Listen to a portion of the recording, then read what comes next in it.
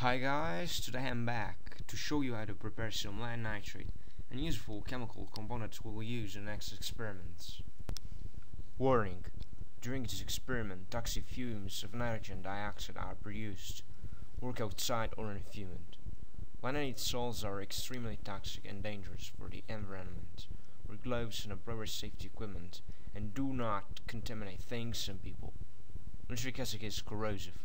Watch you while handling with it. After this warning, we can start. Put 71 grams of lead metal in a beaker and add some distilled water to it. I'm using lead bowls, but I suggest you to use ingots if you've got. Now add 100 grams of 65% nitric acid.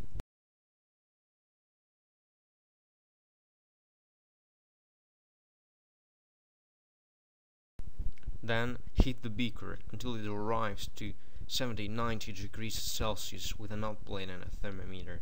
If you haven't got them, you can use a pan filled with water on a gas burner without making the solution within the glass beaker boil.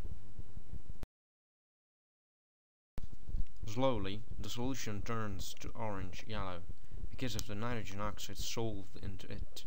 After 40-60 minutes, the solution turns, unfortunately, to black because small pieces of lead metal come off the little bowls and make magic everything.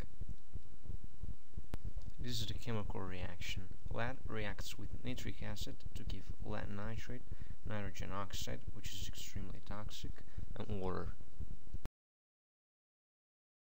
After one hour and a half, the reaction increases and sometimes becomes violent.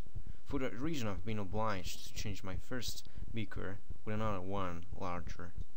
When the reaction is over, after almost 2 hours, add some water to dissolve all the nitrate and filtrate.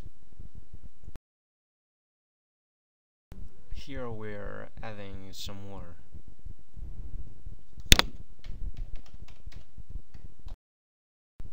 After I mix the solution, I stand to yellow. Now I'm filtrating 1 or 2 times. And after, let the solution evaporate. Sometimes it takes several days. The final result is almost 100 grams of lead nitrate. Now it should be white, but it is light yellow, probably because in my lead was present a small quantity of iron. However, our lead nitrate is still good for home lab chemistry. Thanks for watching. See you soon.